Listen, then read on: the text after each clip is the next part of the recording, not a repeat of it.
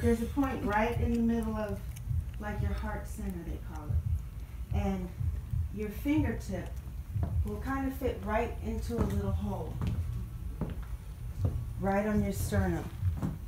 This point is called CV17. It's known as the point of calm, the sea of calm, right? It's also a point that helps your lover to hear you when you're talking. So if you're having an argument or you're not quite getting through to your lover, you can touch them on their chest right here and say it again. You know, I need you to listen to me. I need you to stop and hear what I'm saying to you.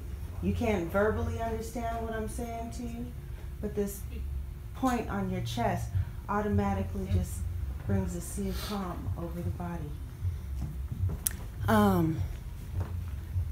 You have another point on the top of your head.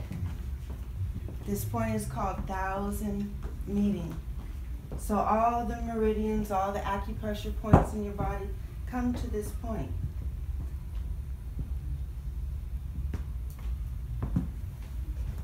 You can touch it right away, or you can kind of ease your way up to it.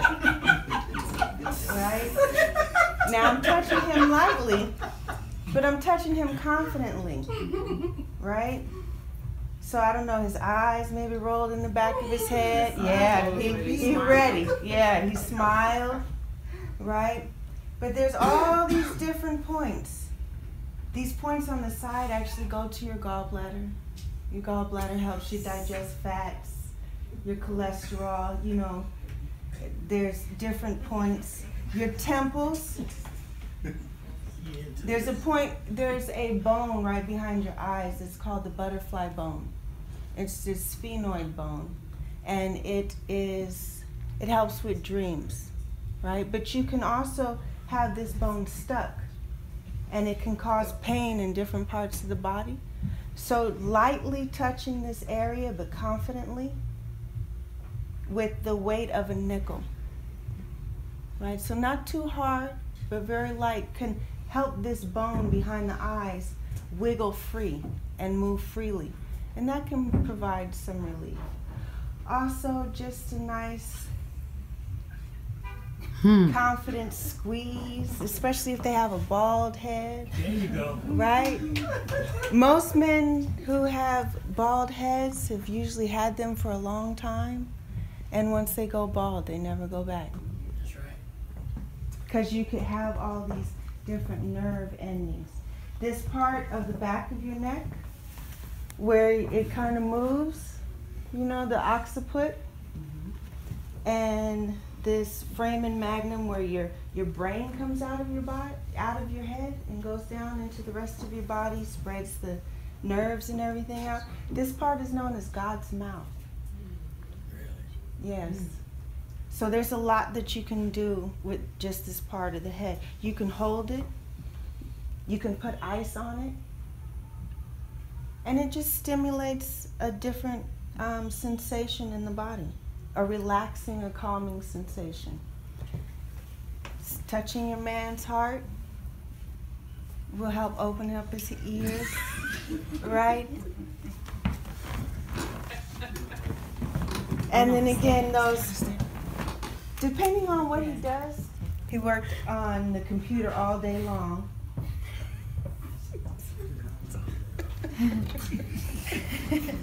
And his temples and ears are very sensitive.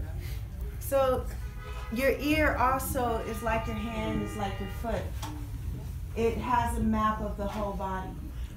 So all you have to do is be confident, be gentle, and use your intuition, following the curves of the bones, noticing where the muscles kind of stop and start, and noticing if there's a point on the bottom outside of the knee.